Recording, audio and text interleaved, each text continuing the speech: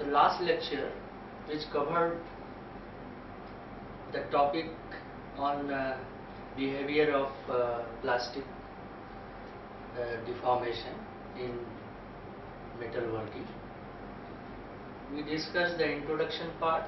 We discussed the crystalline structure of a metal, and we discussed how the different types of structures, BCC, FCC, and hexagonally packed structures could be, and how these are arranged in layers. We also discussed dislocation. We could see the dislocation when because of the external force when it is applied. We could also see how the dislocation is responsible around a grain boundary, which increases the load and the under cold working condition, and strain hardening occurs. We could see those things. If you look into, again, starting from the last lecture, if we look into that at the higher temperature, if you deform, as we have seen, the new strain free grains nucleate and grow inside the old distorted grains at the grain boundaries that we have seen. These new grains grow to replace the deformed grains produced by the strain hardening, and with the recrystallization, the mechanical properties return to their original weaker and more ductile states. So that's how one can see here in this slide that this is what the recovery. This is what's the recovery, that the grains recover slightly from the cold working when you apply heat, and subsequently there is a recrystallization, and therefore the new grains are formed, and then these grains grow and it becomes larger out of the smaller grains which was initiated. One can see that the size increases. Here the smaller grains, and then it increases. So this is how the because of the heat recovery, then recrystallization and the grain growth take place, and that this becomes the basis for metalworking under hot condition. One can see here, because of the rise in temperature and as the recovery, recrystallization and growth happens, the ductility is going to increase. There is particularly strength hardening and ductility. The strength decreases, hardness decreases, and ductility increases, and that becomes the advantage for metalworking, because in that case it requires less load for deformation, and that is good for in favor of the metalworking. But as well as the internal residual stresses is concerned, that reduces as well. So it goes in favor of the hot working. So let us see what is an alloy. Last time I discussed the alloy. If you look into the pure grains, pure crystal, and if there is some other element in the form of impurities, or there is a mixture of more than one element, we call it as an alloy. So an alloy is a solid solution compound of two or more metals, or of a metals with one or more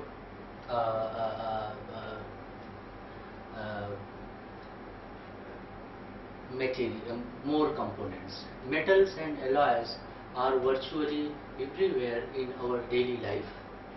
Alloys are used to make aircraft engines, automobiles, bridges, buildings, and even paper clips. The alloys, bronze, brass, and powder uh, uh, have been very much used since long back in centuries. The properties exhibited by various metals are directly related to their internal micro and nano structure, as discussed. When discussing a metal's atomic structure last time, and particularly which is in nano meters, metals ions are held together by metallic bonds, as discussed last time, in which each positive metal ion is packed together to form ion is attracted to the negatively charged delocalized electrons. Positive ions in a metal can be packed together to form different crystal structure depending on how the ions are layered. When discussing a metal's microstructure, that is in micrometer, a grain represents the smallest crystal that grow around the nucleus in all directions with a molten metal when a molten metal is cooled down. Where one grain meets another at the edge is called the grain boundary, as explained last time. However, dislocations can be present which are defects in the metal lattice structure, where a few ions in a layer are missing, causing the neighboring layer to be displaced slightly to minimize the strain. The more grain boundaries there are, the more difficult it is for the dislocations to move and for the metals to change shape. The result is that the metal suffer higher hardness, it becomes harder, and it becomes stronger. So in one respect, the strain hardening increases the material properties. And the example, the case study I explained of the copper wire. So what is alloying? So that means only a few elements are widely used commercially in their pure form, like gold and all those things. But even though gold that we see in market, it has certain impurities which is desired impurities. Generally, other elements are present to produce greater strength, as I told, to improve the corrosion resistance or other properties, surface properties, are simply as impurities left over from the refining process. If you see some of the alloys and their composition, basically one can have brass, which is a very popular alloy, which is consisting of copper and zinc. Then bronze, another important, copper, zinc and tin. Then there is a pewter. Pewter is an alloy, tin, copper, bismuth and antimony. Cast iron is very popular alloy, which is consisting of iron, carbon, magnesium and silicon. Steel is an alloy consisting of iron, carbon plus small amounts of other elements in the form of impurity.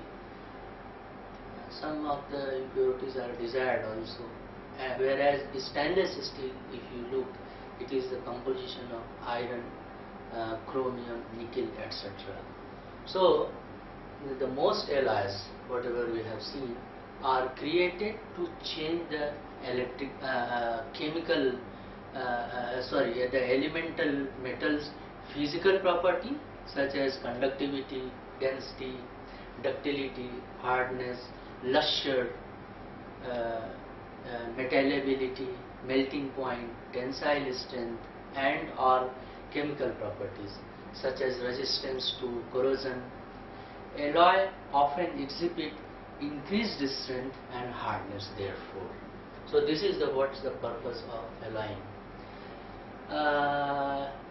Precipitation hardening is a process, another requirement. It's a process that can be used to affect the physical properties of an alloy, such as steel. By introducing copper rich precipitates, various treatment can be used, such as cold working or heat treatment followed by quenching and tempering a metal. As a result of such treatments, an alloy can demonstrate increased strength and toughness due to the precipitates being formed within its complex microstructure. Many mechanical properties of a precipitation hardened alloy can be analyzed on a microscopic scale using tensile testing, Charpy test, V-notch test, and Vickers hardness analysis, etc. So it can be found out that because of the alloying and precipitation hardening, afterward the properties improve and one can test. There are several tests available. Now let us see how do metal plastically deform. So looking into the structure and an alloy, when we talk of the forming and to understand later as the mechanics part of this, let us see how do a metal plastically deform, why do forging changes the property, and why deformation occurs at distances smaller than that of the perfect crystal. That we have already seen the crystal lattice, different types of, and so if we look into the plastic deformation under shear stress, one can see this figure where this is the slip line, and this is the external stress. So the two directions, opposite directions, you see the dislocations. See the red one, this is the dislocation, and this dislocation is moving across the slip line, one can see, and because of the shear action, see the resulting, the metal, the arrangement of its structure is becomes, so it has moved, and it has moved across the slip line, and therefore dislocation allow deformation at much lower stress than a perfect crystal. That's how the answer to the first question. You can see the top crystal which is slipping at plane at a time. You can see a plane can be here also, but this is the plane which is will result, and one can see the resulting one. This is how the things are getting deformed. So the top crystal which is slipping one plane at it, one can see here again. This is what is happening. The stages, these three stages, have been shown in one only. So only a small of the fraction, small portion of the fraction of bands are broken at each time. This is the only small fraction, and this is propagation of dislocation causes top half of the crystal to slip. This is the slip line with respect to the bottom one. So this slip line, what is slip line? It's a crystallographic plane of dislocation motion. That's it is. Now if you see in 3D form, this shows the direction of the dislocation motion. There are edge dislocation. So one edge passes. For example, here one can see that this is the direction of motion. So this is the edge. So this is called as edge dislocation, where the whole line moves parallel to the applied stress. This whole line moves this along the direction of the motion, and this is called as the screw dislocation. It is a shear stress. It is just like a twisting one. So this is, there is a rotational shear stress. So in case of the screw dislocation, line moves perpendicular to the applied stress, and therefore the mixed dislocations, that is the direction is in between parallel and perpendicular to the applied shear stress. So this screw dislocation results into here slightly this state, and because of this the strain is developed. If you look into the because of this the strain field is developed around dislocation. One can see this is the dislocation, and this is the plane where the movement is there. So this will experience a compression. All these atoms experiences a compression, and below this is a tension. So this is the notation of showing a dislocation. So a strain field from this torsion, it is a distorted at dislocations, drops radially with distance. One can see it is here, it is maximum. All these things, these atoms will experience maximum strain, and then subsequently you move away, it is less. So edge dislocation, you have compressive, tensile and shear lattice strains present, whereas in screw dislocation only there is a shear strain only. There are interaction between the dislocations. If you look into at this region where it is a repulsion, here it is a tension, so one can see that there is a repulsion. This is this side. Now these strain fields around dislocations cause them to exert force on each other. So that's another development, and this is called as the direction of Burger's vector signature. One can see here it is, and here it is a repulsion, here it is a compression. So if you add all these together, this becomes the, as I told you, in the perfect piston there is no dislocation. When you alloy or any kind of impurities occurs, then only dislocations are present. And so this is the what the signature, positive and negative, and as a result, where do these dislocations come from? As explained, dislocation, it depends on the number of dislocation, that is the dislocation density. So dislocation length and volume are the number of dislocations interacting a unit area is important, that concerns the dislocation density. Around 10 to the power 5 centimeter per centimeter square in carefully solidified metal crystals to around 10 to the power 12 centimeter per square is heavily deformed metal. So you will see that where there is a heavy deformation, there is a number of that is the length oblique volume, this ratio increases.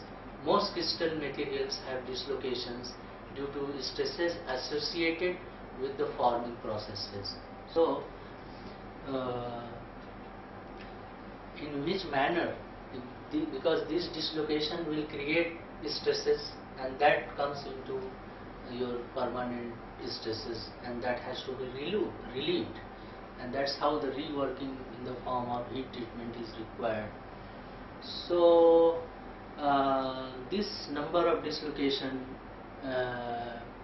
increases during the plastic deformation. Spawn form from dislocations, grain, boundaries and surfaces. So this picture, it is a simulation of the plastic deformation in a FCC crystal structure, copper. So how the things are getting generated, this dislocation one can see.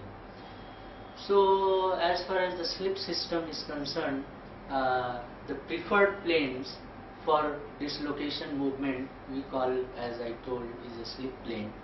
Preferred crystallographic directions is called as the slip directions, and slip planes all together with its direction we call it as a slip system.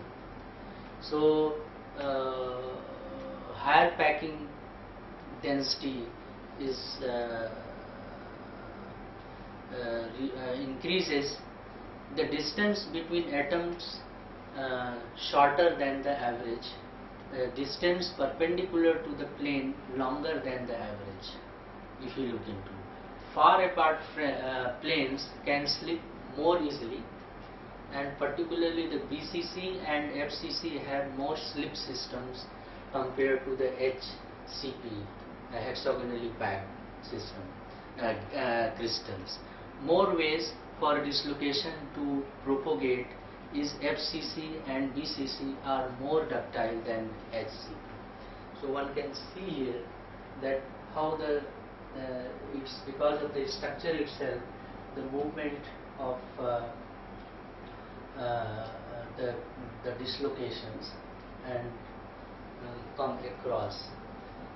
So slip in a single crystal, if you look into, this is the direction of force if you apply. So this becomes the slip plane, and this is bound to slip around. So each step, 1, 2 like this, each step which is because of the shear band results from the generation of a large number of dislocations and their propagation in the slip system. One can, this is the for the zinc one has been shown here, and resolving the projections out of that slip crystal, single crystal. If you apply a stress onto the slip system, dislocations move along the perpendicular plane, as here it is being shown.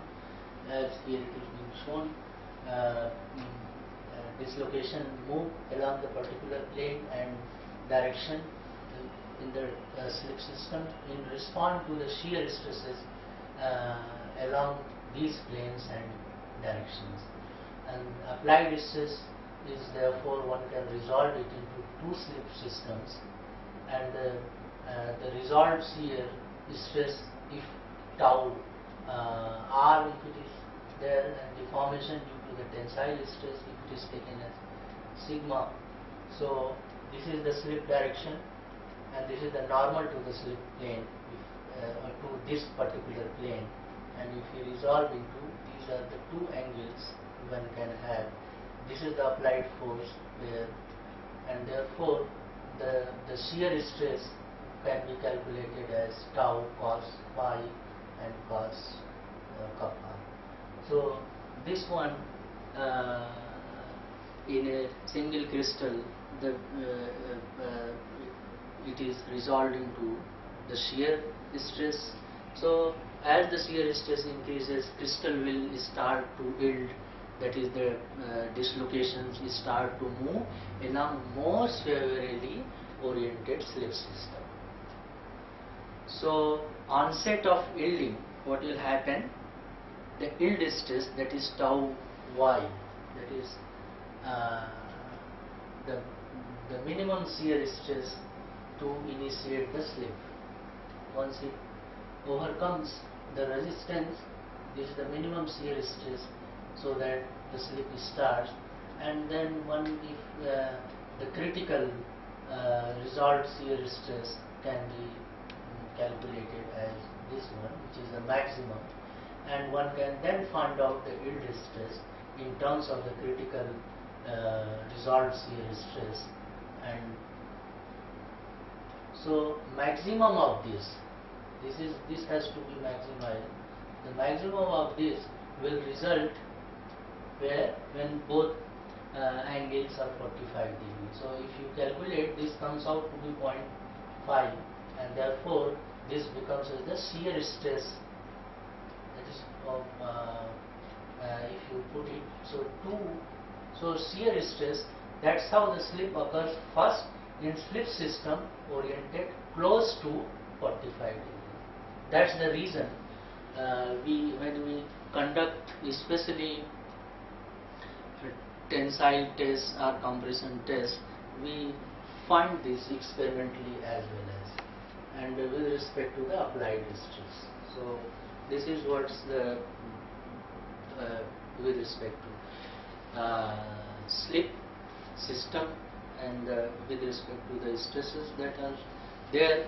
The plastic deformation, let us see, of a polycrystalline material, as the grain orientation with respect to the applied stress are typically random, in fact, in a metal. So dislocation motion occur along slip system having a proper slip plane with favorable orientation, that is highest resolved shear stress we have seen. And this is a microstructure which has been taken. So one can see these are the shear planes corresponding to different crystals within the. So the larger the plastic deformation corresponds to elongation of the grain along the direction of the applied stress. One can see here, this is the microstructure before, and when you apply vertically to this, these grains are stressed. One can see it is these grains after the load is applied and plastic deformation takes place. So this is after microstructure. This is another microstructure micrograph showing the optical micrograph, which is 1000 times metal alloy visible on microscope. So you can see the different constituents of an alloy, and each has its grain boundary. And this is the SEM image, which is 4000 times, which is on micro scale again. Now the same, if you further you take the LEP image, here you can see the metals and atom which is visible on nano scale, smaller than. So these, you can see all the atoms of various elements. So as the plastic deformation, work hardening and annealing is concerned, one of the question we would like to ask is, why are the yield stresses of a normal polycrystalline metal sample it is so much lower by a factor around 1000 than they are in a perfect crystal? There's a question. The answer has to do with the motion of the dislocation, therefore, that we have already seen. Consider the picture that previously it was shown, which shows planes of the metal atoms near a dislocation. One can notice the dislocation movement by breaking or making metals bonds. You have already seen. The key point here is that we can induce plastic deformations by shear by breaking only one line of metal bond at a time along the dislocation line. This involves far less force than the breaking the entire plane of the bonds, as we would need to do to shear a perfect crystal. In a given polycrystalline sample, there are many dislocations and that run perpendicular to all possible shear directions. So their motion can be used to tear the metal apart. Turbine rotors on large jets like DC 10 etc. are made of very expensive single crystal titanium alloy, so that this shearing deformation can be avoided. So that's inside it gives why a single crystal requires lesser deformation. If you look into a polycrystalline material, polycrystalline metals are typically stronger than the single crystal. Why? Because the slip directions vary from crystal to crystal. Some grains are unfavorably oriented with respect to the applied stress, that is, the cos phi and cos lambda is low, these two multiplication. Even these grains for which this value cos, these two multiplication cos phi and cos lambda is high, may be limited in deformation by adjacent grain which cannot deform easily, and therefore the dislocations cannot easily cross the grain boundaries because of the changes in the direction of the slip plane and disordered at grain boundary. And that's how one can, this is what the three regions where a polycrystalline metal experiences stronger, it requires more load as the single crystal. So then the question is, in metal forming, the strengthening, how do you strengthen? So if we talk of the strengthening, the ability of the metal to deform depends on the ability of dislocations to move. So if you restrict, that is the restricting dislocation motion can make the material stronger. That's a simple way. So mechanism to strengthening in a single phase metals, one can think of the grain size reduction, one can solid solution alloying, and by strain hardening. These are the three ways one can strengthen the single phase metal. And ordinarily strengthening reduces ductility, that has to be taken care. So when we deform, our aim is that the ductility is higher, but when you strengthen later by way of heat treatments and improvement in metal property, we have to reduce the ductility. And these are the two planes of slip plane. There is a dislocation. So grain boundaries are barriers to dislocation motion, and slip plane discontinuous or change orientation. So the small angle grain boundaries are not very effective. High angle grain boundaries block the slip and increases the strength of the material, and that's how you go for the high angle slip planes, and therefore if you can make it possible, then the strength increases. Another one, to increase it, the strengthening by the grain size reduction, the finer grains with larger area of grain boundaries to impede dislocation motion also improve toughness. One can see the Hall patch equation, which is the yield stress, where sigma 0 and ky, these are the constants for particular material, and d is the average grain diameter. One can see here, this is the yield strength and this is the diameter. So this is for particular zinc base brass alloy. Here one can see, as the diameter increases, the yield strength increases. So D determined by rate of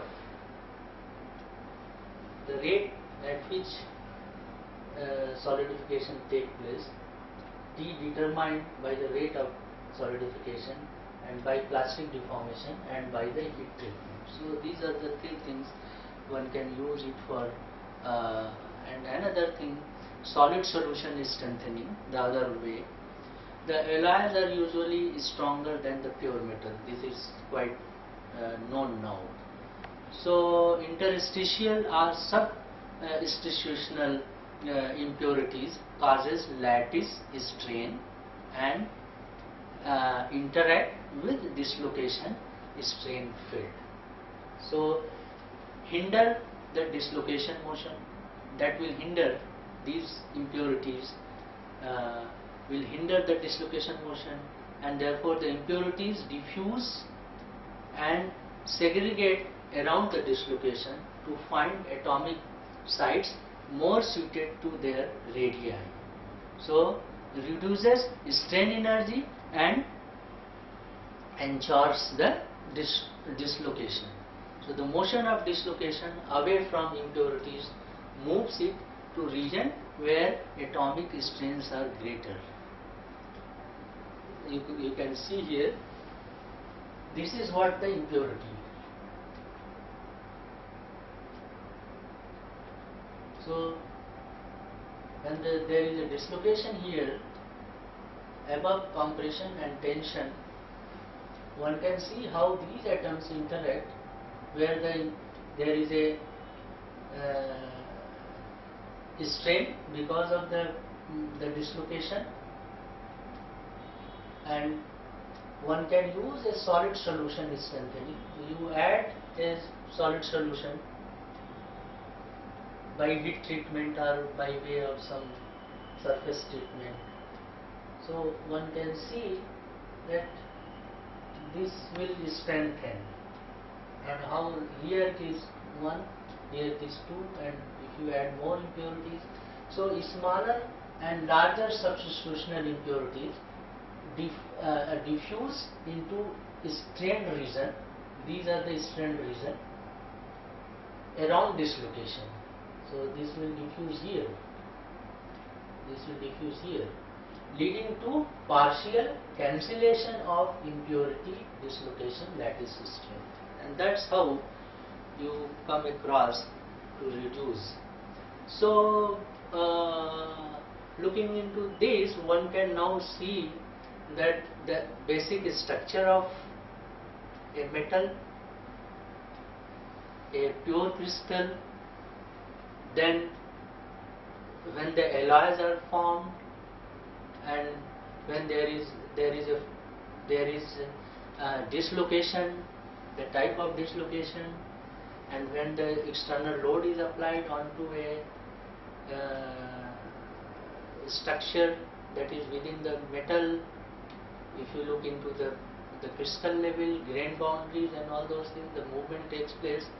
So this lecture has been to, this will guide later when we talk of the mechanics part, how actually inside what is happening, and the effect of temperature, and then effect of we would be looking next the factors that affect the plastic deformation, and then as far as the deformation is concerned, the flow stress and friction and other effect we will look into.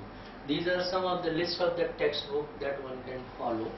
7 books one can follow to understand the topic which has been discussed here, particularly the crystalline structure, mechanism of the plastic deformation with respect to this structure, and therefore in the second lecture we will have. I would like to thank you all for your patience, and I would like again to inform you that you have this lecture, there are objective questions you can take up at the internet, and you can improve upon by way of score that you obtained. I will also request you that please do not forget to give your valuable feedback so that we can improve upon. Thank you. Thank you. Thank you. Both as it was shown, and these new crystal grains grow, and further the grains are formed, and therefore the strain hardening comes, because this dislocation moves and it passes across a grain boundary, and then it becomes difficult, and therefore you require more load, and that's the reason how the cold working or the strain hardening takes place. With the recrystallization, the mechanical properties return to their original weaker situation, and more ductile states are formed. So one can see here that this figure, how the internal residual stresses, the hardness decreases, strength, and this is the ductility increases. One can see the recovery and the grain growth. One can see here this is the different, this is the internal residual stresses. So the recrystallization, particularly in hot working, it happens within a given range of temperature. For different alloys, the recrystallization temperature is different. So